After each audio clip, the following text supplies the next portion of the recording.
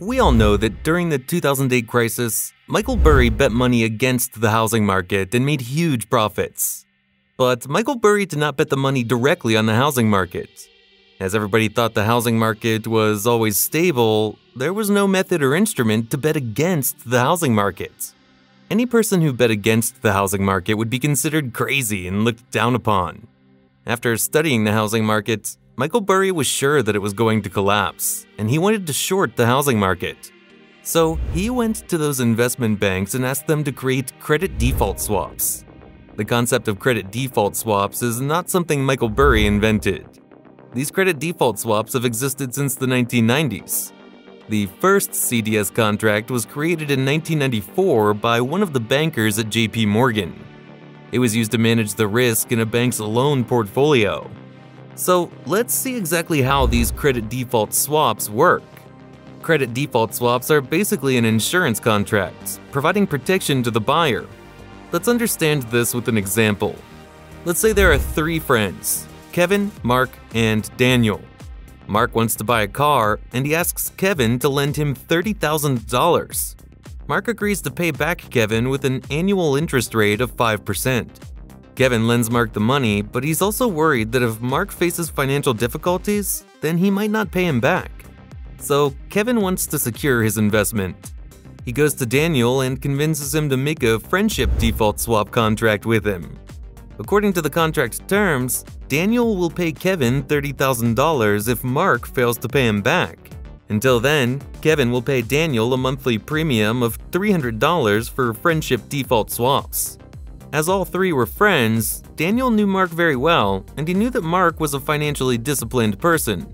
So Daniel thought that Mark would never face any financial difficulties, and thought that whatever premium Kevin was offering to him was free money, and he would never have to pay Kevin the $30,000.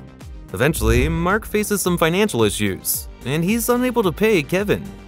This triggers the friendship default swaps contract between Kevin and Daniel has to pay $30,000 to Kevin. This contract was the same as credit default swaps. This is what Michael Burry did while buying credit default swaps. He went to different investment banks and bet the money on various mortgage-backed securities. The banks happily made these credit default swaps for Michael Burry and collected premiums from him because they thought the housing market was always stable. That's why they thought Michael Burry was offering them free money, and they would never have to pay him. This is Wall Street, Dr. Burry. If you offer us free money, we are going to take it. Michael Burry specifically chose credit default swaps because they had very defined risks. When you short or bet against a stock or an asset directly, your potential losses are theoretically unlimited if the price rises. In contrast, credit default swap contracts have a defined risk.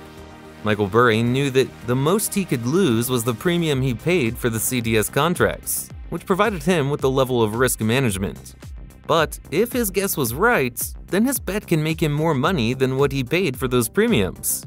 These credit default swaps allowed Michael Burry to amplify his bets using leverage.